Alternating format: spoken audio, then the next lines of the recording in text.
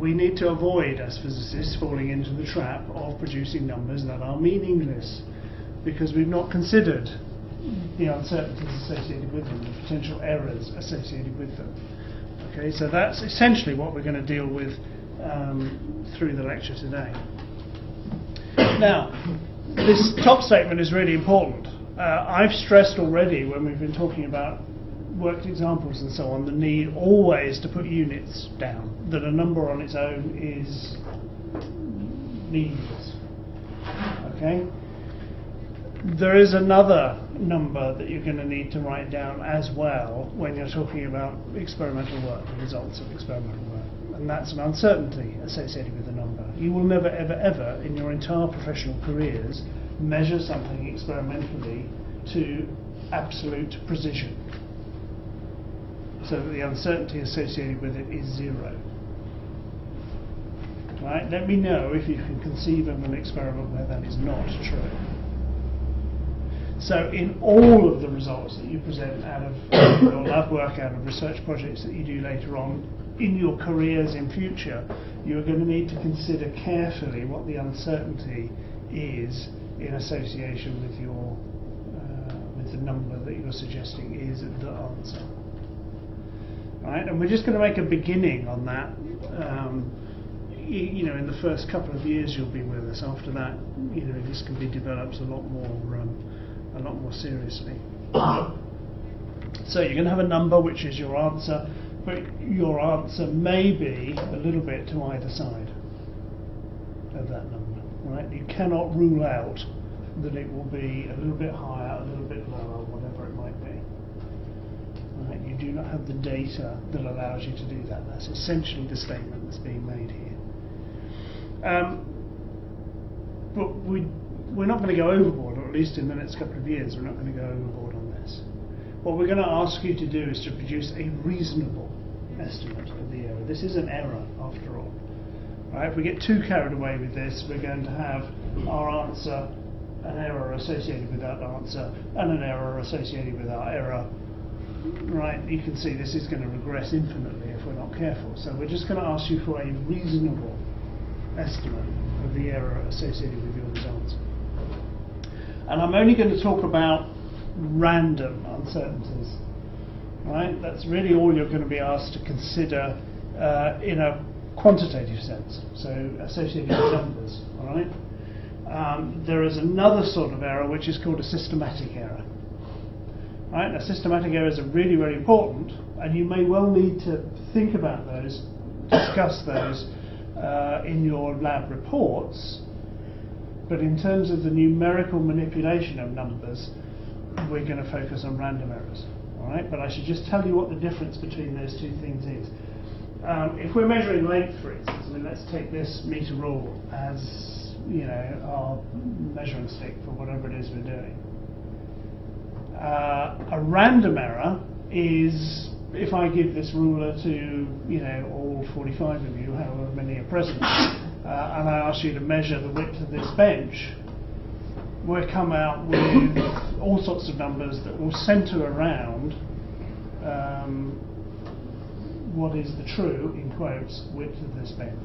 All right? Some people will give you a millimetre or so to either side, I'm sure. All right? So there'll be a whole bunch of numbers, and there'll be a little bit of variation in that. That is random. Right? That's what we call a random error, because one measurement is not correlated with another. Right? Because it's been each of you in turn that's produced that data. They're completely independent, these measurements, of one another. That's what makes it random. A systematic error will be if the manufacturer of this ruler had got it wrong. So if this wasn't a 1 metre ruler, but actually it was stretched by 2%, it was actually 102 centimetres long instead of 100 centimetres long. Right? So everybody's measurement will be wrong because of that systematic error. You would have no chance of making an accurate measurement because your measuring device is wrong in some sense. Okay? Now that's going to pertain in some of your experiments, as I've said already, but it's not something we can consider in a numerical sense. It's just something you would need to write a cautionary sentence about when you came to write up your experiment, and to suggest ways, for instance, that it might be mitigated against. Okay, so we're only going to look at random errors. There is a textbook.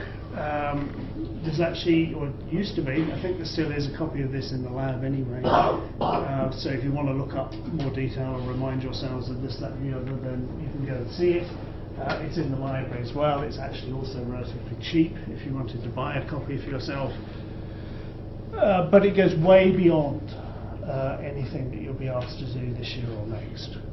Right? So there's a lot of stuff in there that would take you, well, actually all the way through to a PhD if you were going to get into research. So it's not a book I would recommend in the sense of go out and buy it. Make absolutely certain you get a copy out of the library and have a look at it. It's just something there in the background should you need it. Okay. All right, so let's dive in. Some of these things you're going to be relatively familiar with, I'm sure, and that's okay. Forgive me for repeating what you already know, but I need to be certain that we're going to be talking the same language, and that includes the use of nomenclature. Now, let me just search out my laser pointer in here somewhere. So the first thing we need to think about is the mean. So let's return to our example. You've made independent measurements of the width of this bench using the ruler. So we've got, whatever it is, 45 data points, 45 values of a width. If I wanted to find the mean that you come up with from this, then we'd simply add all of your individual measurements together and divide by 45. Right? That's not going to shock anybody. That's the mean. But this is the notation that we're going to use, and I'm not sure whether you've come across these angular brackets before or not. Anyone seen them before? Right, a couple have. But that's a very common nomenclature that you'll find in textbooks all over the place for a mean. Okay, there is another variant that you will see in some places. So if our variable is x still, x with a bar over the top, right, is another shorthand for mean. They both refer to exactly the same thing. So as I say, all we've done is add up all our values in our example up to 45.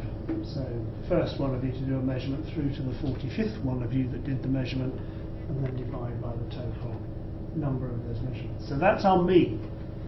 So if you've done repeat measurements in your lab of something or other, and you will always seek to do repeat measurements, very bad scientific practice if you didn't, then that's your primary number, right? Answer equals. It'll be that mean value, right? And what we now need to talk about is what's the uncertainty on that. So it will be x plus or minus something or other. Okay, now the plus or minus that we're going to focus on, and there are different ways of doing this, alright? This is just the one that we're going to use. It's a very common method, but it's the one that you're going to find throughout this year and next. It's going to cover everything that you need to worry about. It's this thing called the root mean square deviation, and everything is in the label.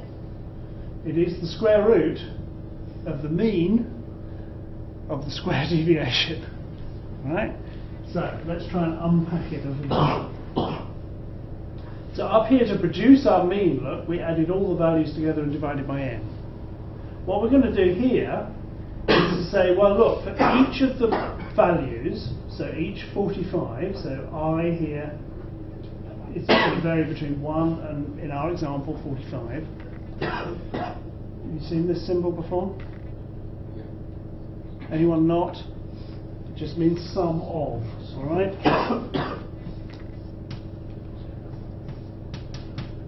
So in our example here, this means we're going to add up everything to the right of this for all values between 1 and, in our example, 4.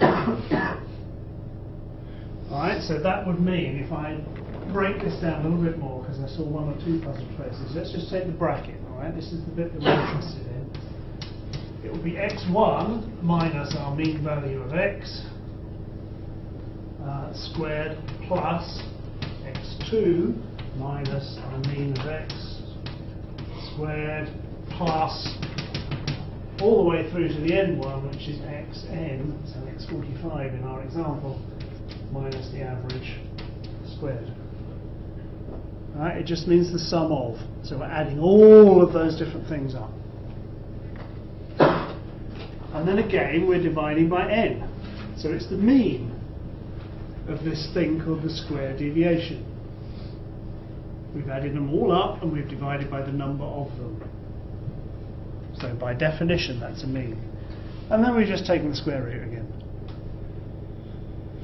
And this final thing over here, sigma, is what we call the root mean square deviation. Now, we've begged lots of questions in here, which we now need to think about a little bit further. Why, for instance, have we gone through this apparently laborious process of taking the difference from our mean, squaring it, and then eventually taking a square root? Right? It might seem a redundant process. Let's try and sketch this out graphically, if I can think of a way of doing it.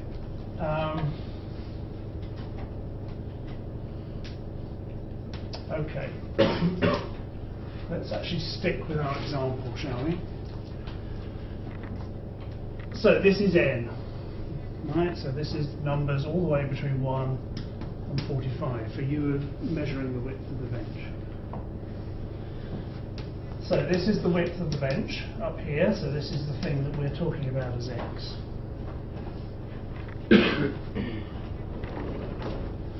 And there's some mean value, right, that we can determine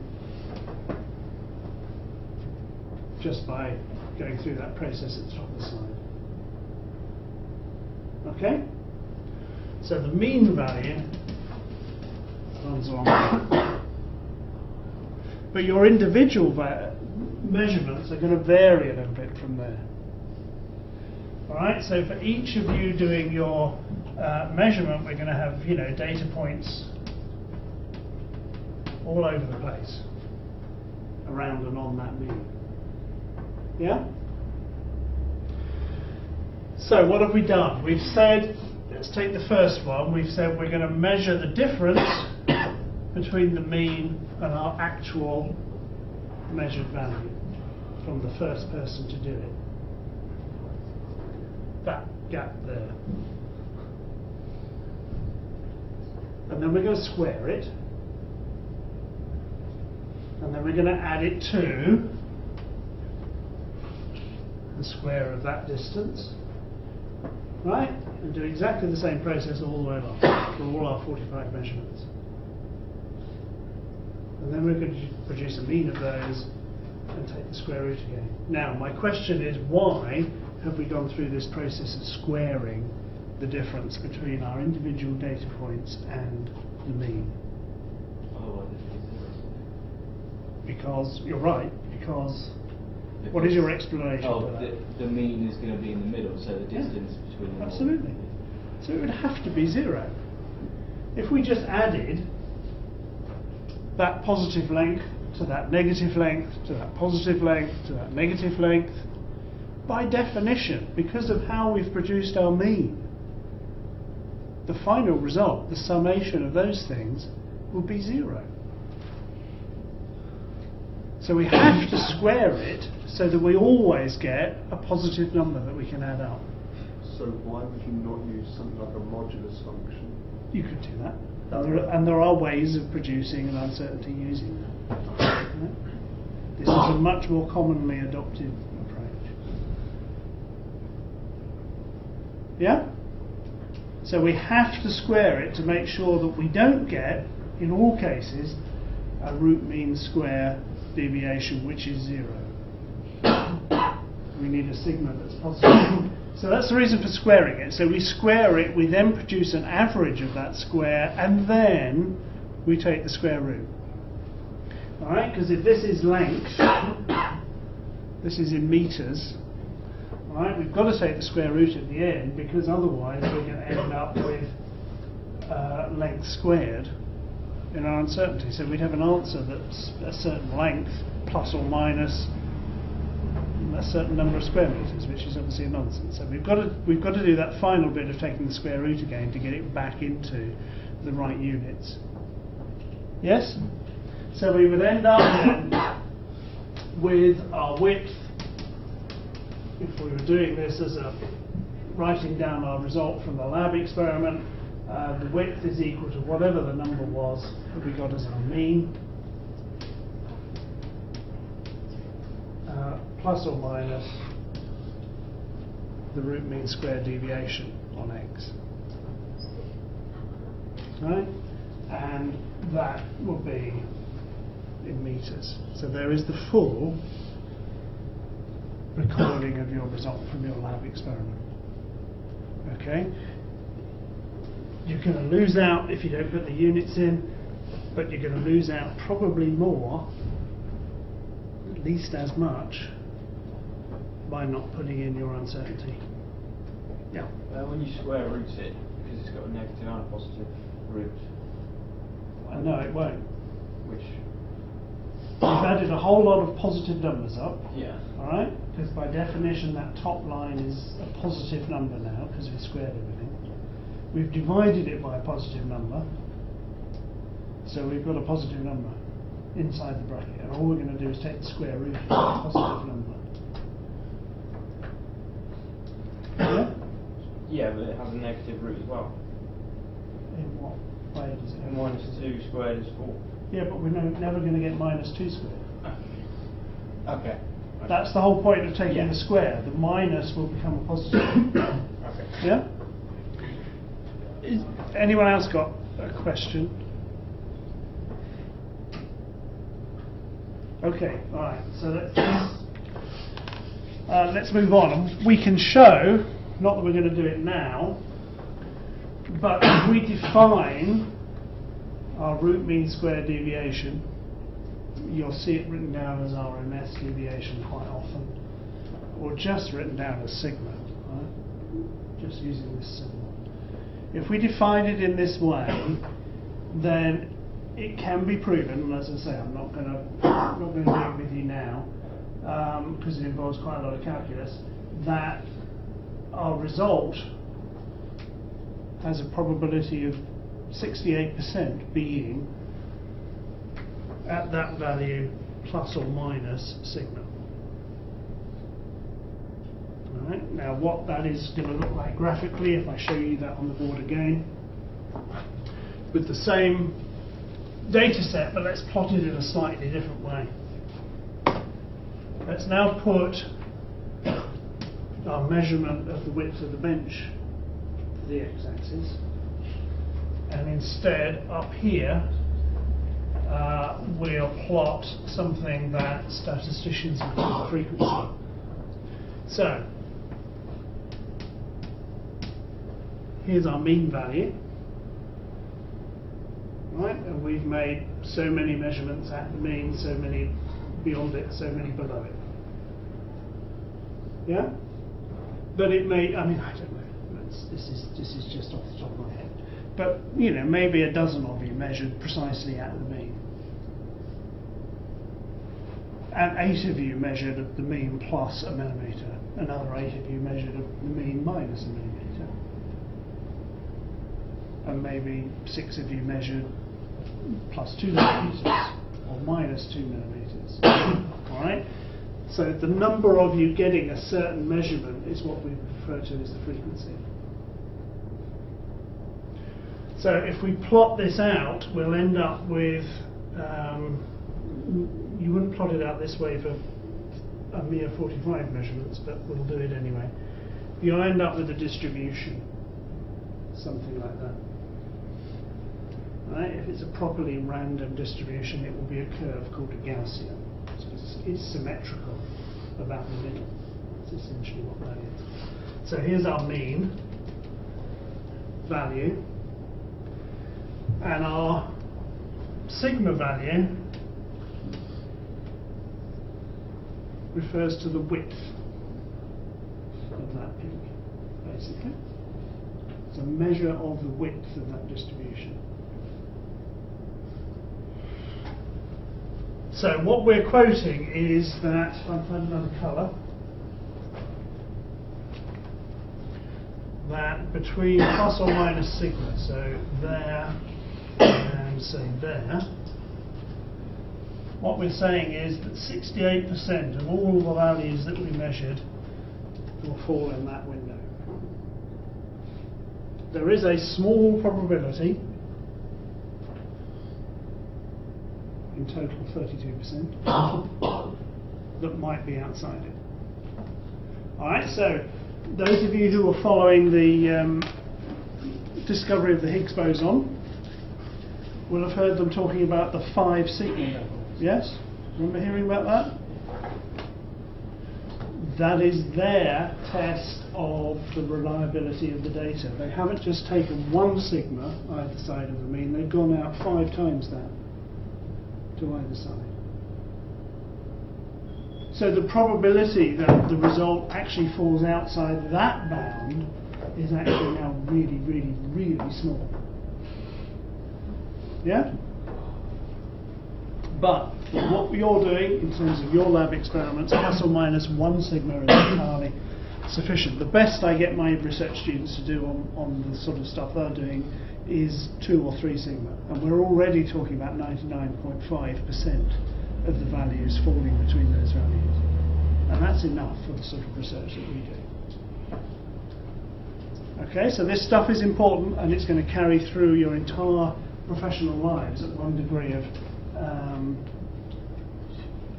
sophistication or another, but the general principle will remain the same. It's always a mean value plus or minus an uncertainty, and for this year and next your uncertainty is going to be plus or minus sigma. Okay, good. Now there's another quantity right down at the bottom of the slide there that we need to think about, because what we've done so far is really at the simple end of the spectrum. We haven't actually talked about combining these things. So what if your final answer comes out of an equation? You've actually had to measure 3 different things. They've got 3 different errors associated with them, and you need to put them into an equation to get your final answer. So what's the error on the final answer? That's a much more common scenario that you're going to be faced. So we do need to move on and make something a little bit more sophisticated happen here. So the fractional error is something that we're going to need to use a lot.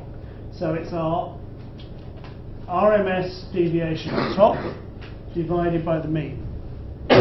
So it's saying what fraction of the mean is our uncertainty, our sigma value. Yeah?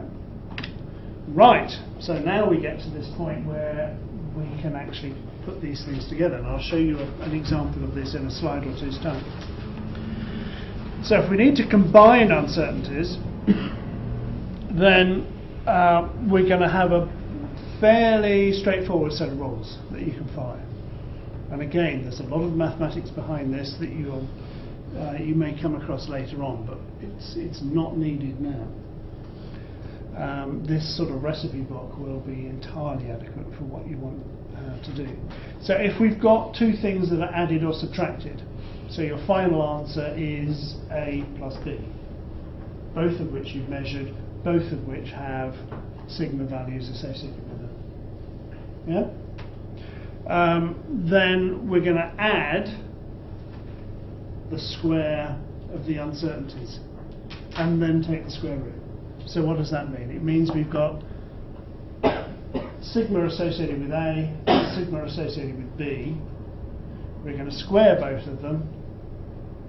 We're going to add those 2 squares together, and then we're going to take the square root.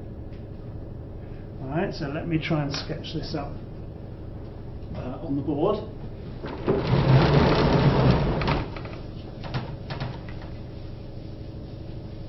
just to show you what this means. So let's go back to what I suggested was our result, right? So here's our theoretical equation. It's C we're after. So what we've measured is a mean value of A plus or minus some value of sigma.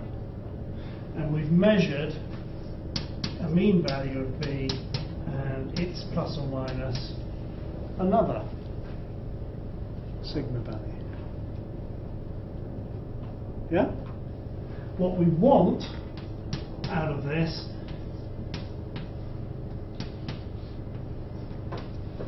is that. So it's getting from one to the other that we now need to think about. That's easy. It's just that plus that. Right, that's straightforward. This thing is the thing that we need to work a little bit harder at. So what we're going to do is essentially produce our sigma value for C from that. So that is the way you would combine your uncertainties. Now what's happened here, there's a significance behind squaring these again. This is not because we've got to get rid of anything that's negative, because the sigmas are all going to be positive. Right? They're all positive numbers.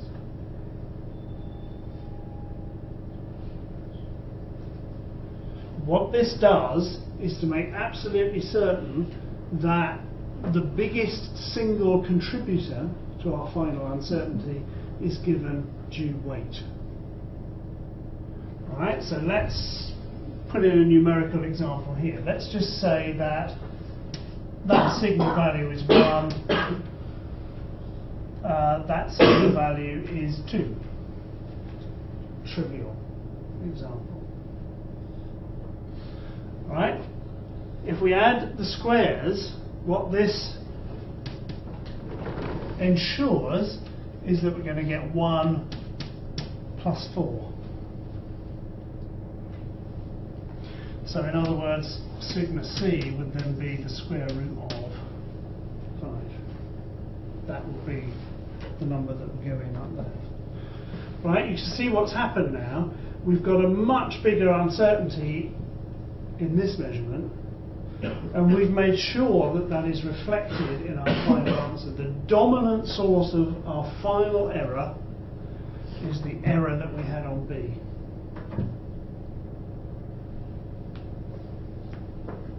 That's what it does in practice. Okay? So we're going to add the squares of our errors and then take the square root. Now, that's if things are added together. If they're multiplied or divided, then it's actually simpler in a way. If they're multiplied or divided, we just add together the fractional errors.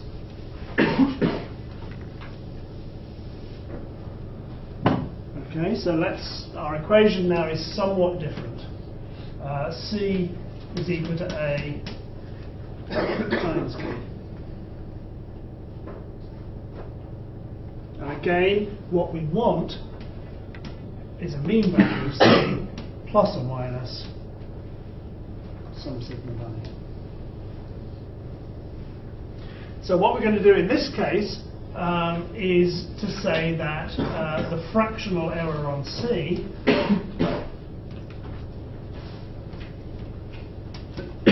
is equal to the sum of the fractional error on A plus the fractional error on B.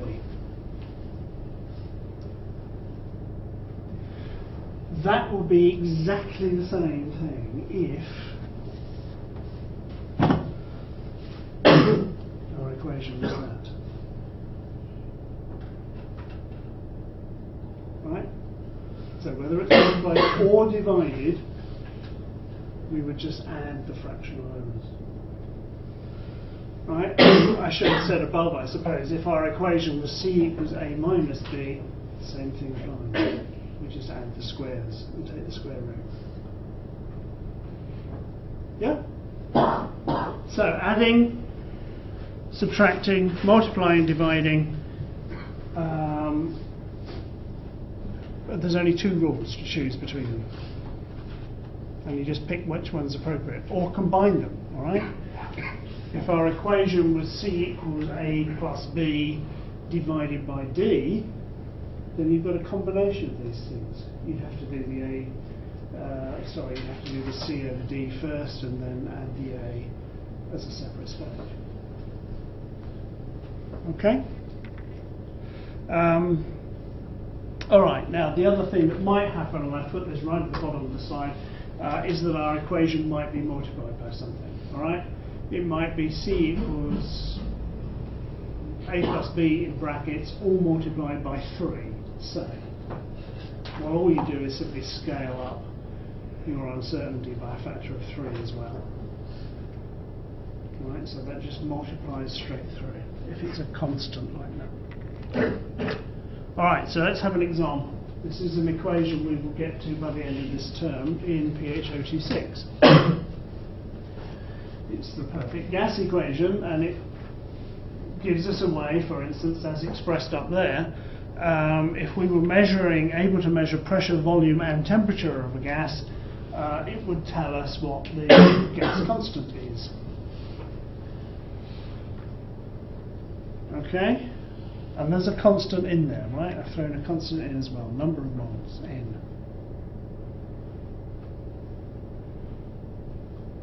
Alright, so we've made repeat measurements of pressure, volume and temperature. So we've got a mean of P, V and T, and we've got 3 sigmas, one for each of them as well.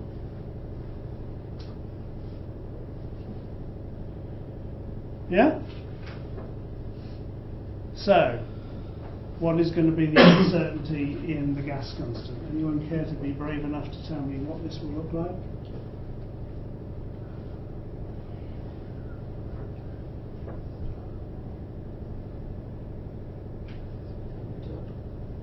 Sorry?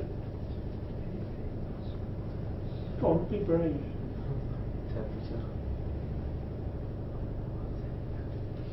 Well, we've measured pressure, temperature and volume. Yeah. Would you have to do P over T, the uncertainty of that one, and then do V over T as well? And then No, actually it's easier. Even easier than that. You would simply, because P, V and T are all either multiplied or divided, then you just add the fractional errors.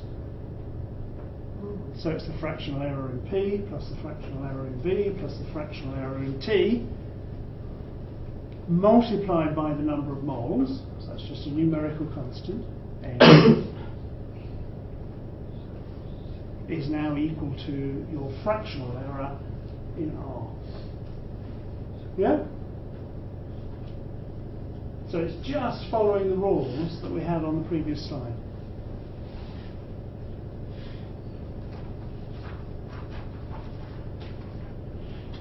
You're unlikely to get equations that are more complicated than that. So you should be okay with this. But it's, it might be worth going away and just sort of thinking it through. But let's have a look at something where we've got multiplication and addition. So the equation of a straight line is a good example of that. Right? You can write the equation of a straight line just as y equals the gradient times the x value plus the intercept. Y equals mx plus c. I'm guessing all of you have come across this in one shape or form before. Okay, so what we're going to measure experimentally is x and y. For any given value of x that we measure, set up, determine, whatever it is, what is the value of y that we get. And we're going to repeat that umpteen times. So we're going to have mean x's and mean y's and a sigma with x and a sigma with y.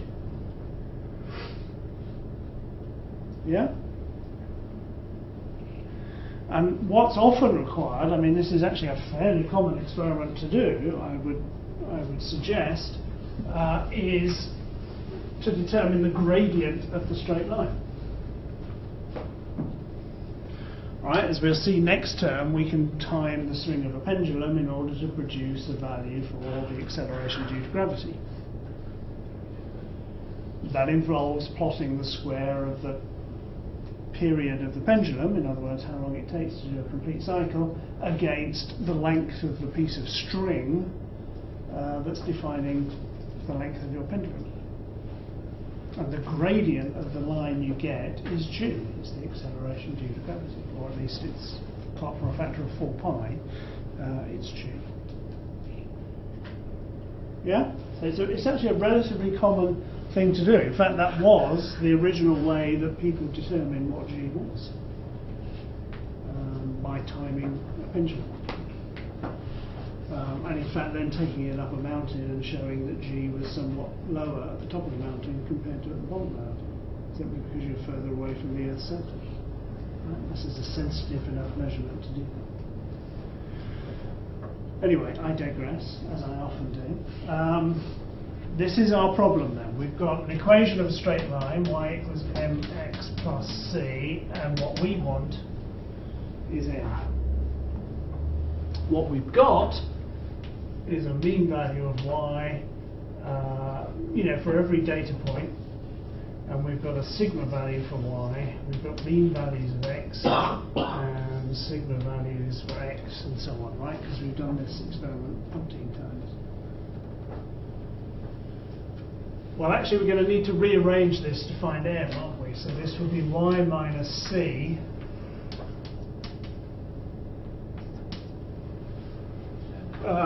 Sorry. Divided by x.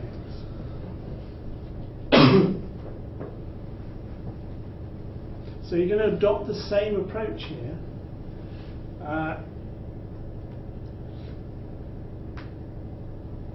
There's a division here, so it's the multiplication and division rules. There's a subtraction here. Right, I should have said we've measured c, of course. And we've got a sense of that as well. So probably the easiest way of doing this is actually to do y over x minus c over x. That's the easiest way of thinking about it. And then we can combine fractional errors here. We can combine fractional errors here. And we can take the square of the result here plus the square of the result here and then take the square root. And that will actually give us then our final error. Right? So break it down into little bits. Would it matter Yeah. if you did the addition of y plus c and then took the fractional error of that result? So you do a Yeah. square and then a square root up here. Yeah, and then add it to the other one. I've never worked it through, so if you want to try it, do. I suspect, I hope, it will come out to the same thing.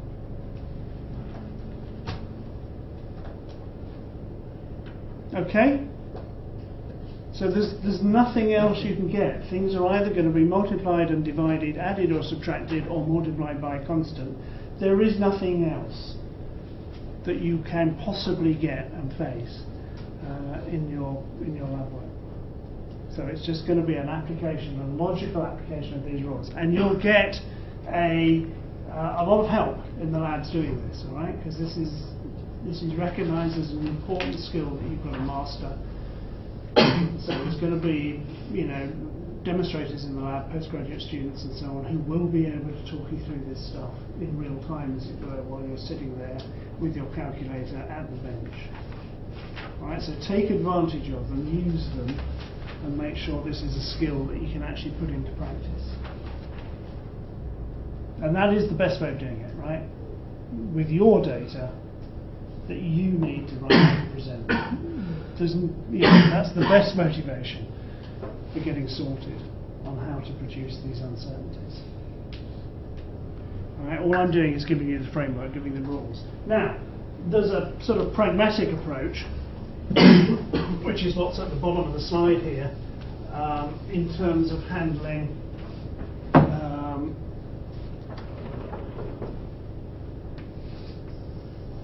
graphs that you might produce in your lab experiment. So let's go back to that swing of the pendulum thing.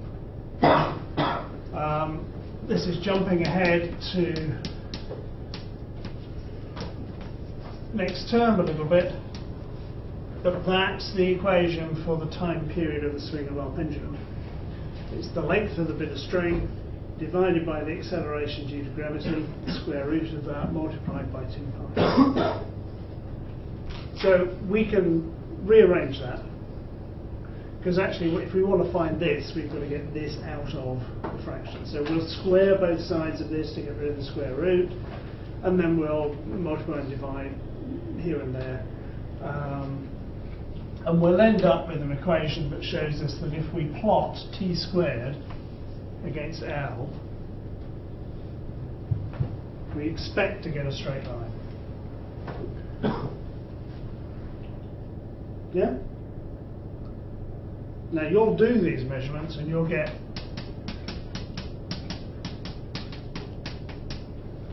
data points somewhere around the vicinity of that line, I'm sure. Right, so what's acceptable, certainly this year and mostly next year, if you put this data into Microsoft Excel, there is a function that will tell you precisely what the gradient is and what the uncertainty on that gradient is. It will work out the root mean square deviation for you. Alright, but you might not want to do that. So it's actually also acceptable at this stage to say, well, you know, I could relatively easily draw a line there. I could also relatively easily draw a line there. So you get a maximum gradient and a minimum gradient, basically, and you use that as an estimation of m plus or minus something. Okay, that will be acceptable this year. As I say, when you get more confident about putting your data into things like Excel, and I wouldn't recommend doing it too early because, you know, using black boxes is dangerous. You need to know what Excel does before you do that sort of stuff. Then I would suggest using this route. Okay, so that's everything I needed to say about error analysis in the lab. And bang on time, look at that.